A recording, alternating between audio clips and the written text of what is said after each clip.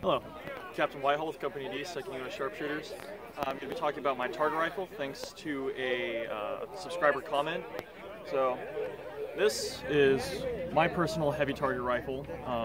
It's actually fairly light for a target rifle. This is clocking in about 16 pounds. It's based off of a Hawkins rifle with a long WM Malcolm telescopic sight. So do a little bit of a close-up for you on this.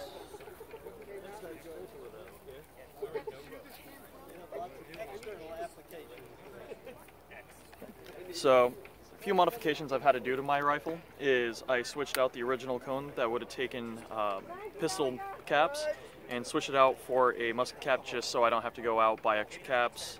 I prefer to just stick with musket caps. The scope is a 6-power scope with adjustable sight relief here and a 4-inch sunshade on the front.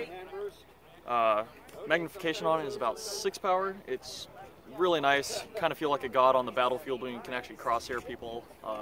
Used to do that when I regularly carried a rifle on the field and would sometimes carry this out. The rifle itself is a Lyman Great Plains Hunter in 50 caliber. You can buy these things pretty much any gun shop. Bought this one finished. They do come in kits that you can do them as you like, so you can add a few little features. The scope I purchased online. I don't remember exactly where the scope came from, sadly, but the rifle roughly runs about $450–500. The scope itself is about $500. Luckily, this was more of a graduation present from high school way back when. So it was more of, do you want a car or a rifle? $1,000 isn't going to buy me a great car, so I'll take a great rifle instead. The rifle itself, Hawkins are kind of overrepresented as a sniper rifle or target rifle in the hobby. You can have target rifles custom made, however they're very expensive, $2,000 to $3,000, and it takes a long time for them to get fixed. A sharpshooter back east that I used to talk to pretty often waited almost 3 years to get his personal target rifle made, but it looks fantastic. There's a few websites you can find on the internet just through parts and all that.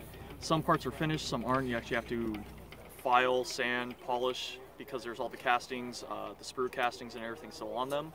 Stocks usually left unfinished, so you actually have to mill them down more, get them fitted for everything, but they do look the part.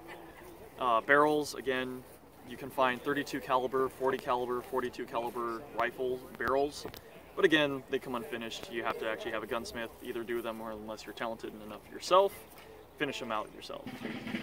But just showing this off thanks to a viewer comment, like I said in the beginning.